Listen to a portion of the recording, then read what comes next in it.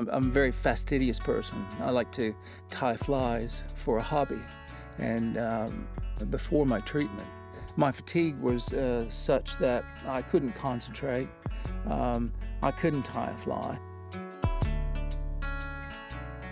Throughout the times that I was having troubles with the mask fit and trying to get this concept, this machine to work properly, to where I could sleep all night without having to worry about fiddling with the mask.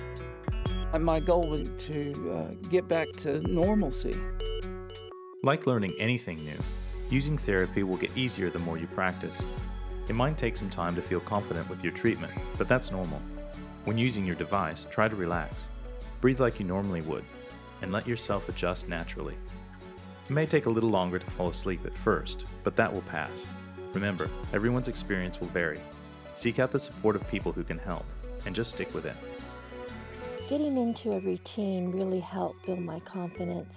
At first I heard, you got to clean the machine daily, put water in the humidifier, make sure that it was air dried, and I thought it would be all too hard and time consuming.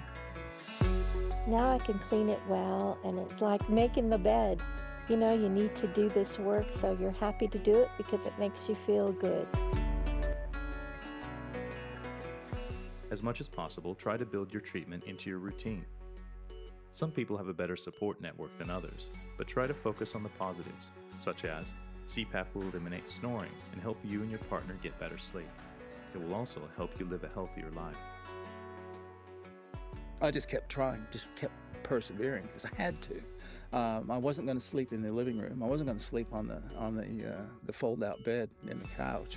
Fairly quick period, things settled down to where I was able to go back and tie the flies like I used to tie the flies. It changes your life so dramatically once you get good sleep. It's like putting your right foot in front of your left foot. You don't have to think right, left, right, left, right, left. It just happens.